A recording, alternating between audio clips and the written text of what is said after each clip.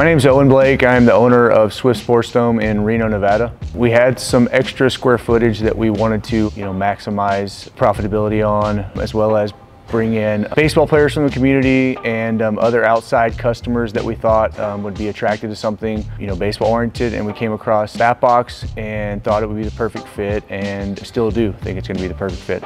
We've got a lot of sports that go on at the Sports Dome, from leagues to rentals all year round, and we really were looking for that sports and entertainment aspect of it. And I think when we came across BatBox, we were really excited to bring this product to our community, and we've been really excited with what we've seen so far. I think that, looking forward, it's going to be a really huge driver of food and beverage here, keeping our customers here longer, really getting into that entertainment side of it. I mean, we've got the sports, and what we want to do is really entertain the people that are here as well, and bring in outside clients that maybe normally wouldn't play in a league, but who would jump into something like this with their friends or family, and really, kind of drive that word of mouth around the community about how cool this product is. We get nothing but praise from the simulator, a lot of smiles, a lot of laughs. I think that the ability to go from expert mode to easier mode, whether it's an adult or a kid who's coming in, whether it's just having fun or in a training mode,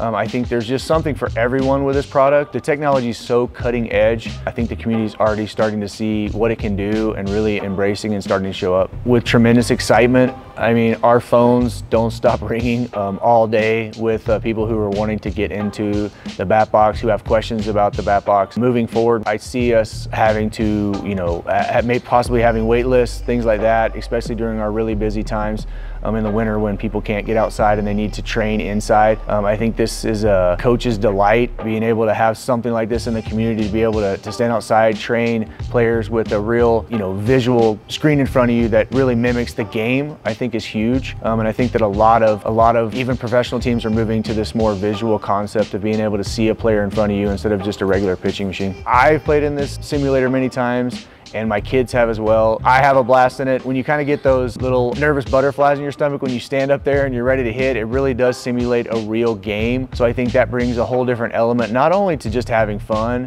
if you bring in some adults who are gonna be, maybe having a little party, or if you're actually bringing a baseball player in, who's in high school who wants to train, I think it just brings that extra added element visually that gets you excited about, trying to hit the different mix of balls that it's gonna throw at you. I think the biggest feedback is just, walking by, coming in and seeing people having a great time. I haven't heard anyone say that they haven't had a blast when they've used this product.